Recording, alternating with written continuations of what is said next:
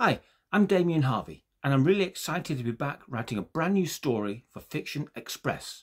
The story is called Beware the Genie. It's all about a young girl called Mia who lives on an island with her father. Her father's a fisherman. He works very hard, but life is difficult. Mia wishes things were different. She wishes they had more money. She wishes they had a nice new boat. She wishes for lots of things. And as I was thinking about the story, it got me thinking about wishes. It made me wonder, what would I wish for if I could wish for anything? Now, from the title of the book, you can probably guess that there's going to be a genie in the story. Some sort of genie who grants wishes. We all know that's what they do. But I started thinking more about genies and wondering what sort of characters they really were, or what they could have been. Do you think the genie in the story could be good or bad? Will it play tricks on Mia?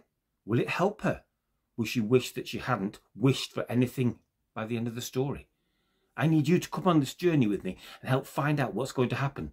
I want to hear what you would wish for if you could wish for anything. And what do you think happens when you make a wish? Is there a price to pay, or is everything just free? What do you think?